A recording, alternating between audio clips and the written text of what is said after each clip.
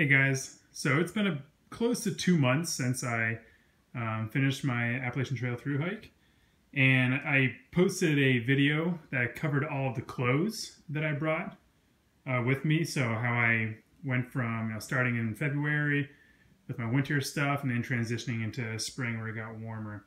But now I want to cover all of my gear, and this is the gear that I pretty much finished with. And as I go through it, I'll kind of talk about if I made any changes to it. So let's just go ahead and start with the big guy. So this was my backpack. This is the Osprey Atmos 65 liter.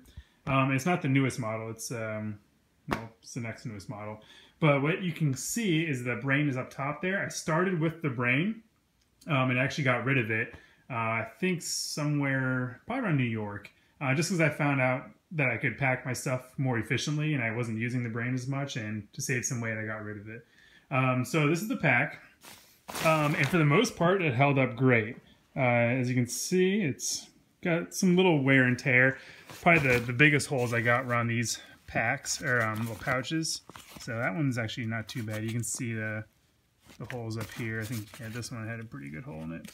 And I don't know if that's because of mice or if it was just me yanking on the zipper so much. But for the most part, the backpack held up great. I have my Spot GPS here, which worked perfectly. Highly recommend the Spot. And I have my Z-Packs pouch, where I kept my phone in here, as well as my camera that I use to film. So very, very, I can't recommend this backpack enough. It really held up great. No complaints. If I was to do an Appalachian Trail thru hike again, I would probably get a smaller size, so probably not the 65 liter, or I might actually invest in a lighter backpack in general. But this thing definitely did the job, and I do recommend it for someone who doesn't want to spend $300–400 on a backpack. Okay, so that covers the backpack. So right underneath it, this is my sleeping bag that I use for about 95% of the entire trail. So this is the Kelty Ignite Down 20 degree, and it has dry down, so it is a down sleeping bag, and compresses up nicely into this stuff sack. There was a stretch in, I think, around from like New York to Connecticut, so maybe a couple weeks, where I actually switched this out for a 55 degree bag that my dad lent me, which was great because it was super light, but pretty much I only had it for 2 weeks before it started to get cold again, and I had this mailed back to me. So yeah, but it was a relatively cheap bag. I think it's less than $200, and it's great. Absolutely fantastic. All right, so now let's move on to the last big three item. This is my tent. Yeah. So this was the Six Moons Lunar Solo L8, and for the most part, I did very much like this tent. My only gripe about it is that it is very dependent on the stakes and how you set it up. If you can't get the stakes just right, the tent won't sit up right, and you may not get the best sleep or best protection from the rain. But there's no holes in it besides a few holes in the bug netting, but that really didn't bother me at all. So as a whole, great tent. Again, a little bit cheaper than, say, like a Cuban fiber tent, and you can see it compresses up real nice, and it has the stakes in here too. Here's my sleeping pad. This is a Thermarest Trekker that I have rolled up here. Didn't get a single hole in it at all. It did get pretty dirty and grimy from sleeping on the shelter floors, but you just wipe it down every once in a while and be good to go. And this was my luxury pillow. This is, I think it's a Thermarest, or no, sorry, Sea to Summit Aeros pillow. This is really good, inflatable pillow, and it has like a nice fleece lining, so you're not sleeping on a plastic. Okay, and then trekking poles. I used one pair of trekking poles the entire time, and these guys were great. They took a massive beating, and besides a lot of scratches here and there, no complaints. They didn't get bent. The flip locks, as you can see right here, work perfectly still, especially going through the White Mountains, where I was pretty much putting all of my body weight on these poles. They really held up great. And the tips, as you can see, are pretty much worn down, a little nubs. I think this one right here looks a little bit better. So yeah, this one actually looks pretty good. So yeah, these were about 80 bucks at REI. They're the Black Diamond Trail trekking poles. Really great. Moving on, this is my clothes bag. So this is a Cuban fiber bag. And these are a few things I didn't, or maybe I did cover in the last video, but I just want to emphasize the bandana was absolutely fantastic. Just get one, you have 1,000 uses for this thing. And similarly, we have a little ShamWow that I cut in half. I mostly use that to wipe down the walls of my tent in the morning when there's a lot of dew. So, very useful. Here's my first aid kit, again, which is another Cuban fiber bag. I'm not going to pull out everything, but what I do want to emphasize are the earplugs.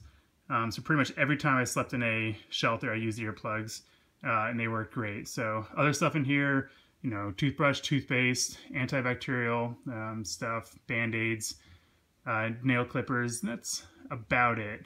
You definitely don't have to get too carried away. If you get like an injury or something like that, typically, you know, we just took care of it when we got into town. But have the bare essentials. Okay, and then moving on down to this guy.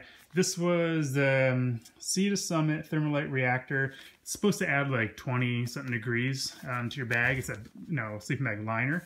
I used that for about 2 weeks in early February, and I sent it home. I just found that I wasn't using it enough. It was good for really cold nights, but once it started to warm up even just a little bit, I sent it home. So if I had to do it again, I probably wouldn't bring that. Okay, let's start over here. This is actually a piece of gear that I did not use at all. I had it sent to me, I think, in New Hampshire before I got to Maine, because I knew the bugs were going to be bad. But again, I just used my bandana to drape that over my head, keep them out of my ears. But I did carry it because, as you can see, it weighs nothing. All right, here are my electronics. So all my electronics, again, were in a little Cuban fiber bag. I did get one little hole, but not too bad. Here's my massive charger, which is an Anker 20,000 mAh, whatever that means. This thing was a beast. I probably never drained it less than a quarter left. So it was probably overkill. If I was to do it again, I'd probably only bring like a 10,000 one, just because it might save a little weight, because it is kind of heavy. So I had the cord to charge that. Cord to charge my iPhone. Here's something I definitely recommend. It's Anker 4-port USB, plug right in the wall, and I can charge all my devices at once. I don't know how many times I had people asking if they could, plug into my device here. So this thing worked really great. It is kind of big, but it's really great for when you get into town. Here's what I did all my filming on. So this is the Sony Action Cam AS100V. I have it in this little protective casing, which I only used if it was like pouring rain outside. This camera was great. Yeah. And then I have the little trekking pole stick pick adapter thing that attaches right to the bottom of the camera there, so you can put it on your trekking pole. But honestly, after a while, it just became too much of a hassle, and I just stopped using it. I have my watch over there. This is my LifeProof case that I use my iPhone. Worked great. Extra batteries. This is the charge camera right here. So I had 3 cords in total. Extra batteries. And again, those always went into this bag.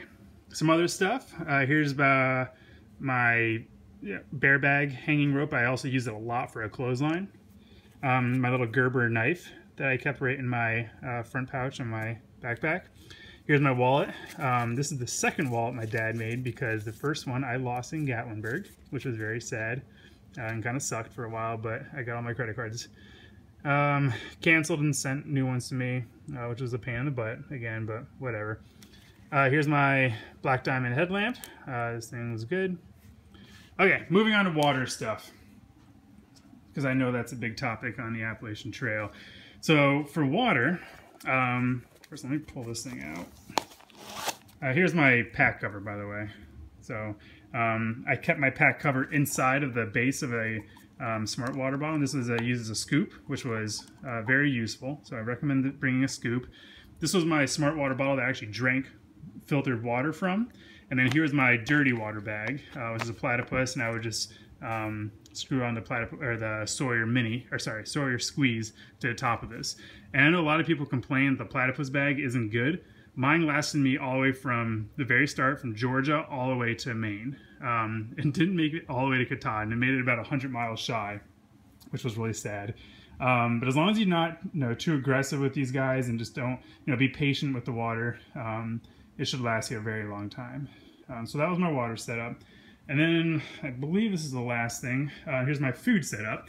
So I have another Cuban fiber Z-Packs food bag. So it's a little bit of a thicker fabric Cuban fiber.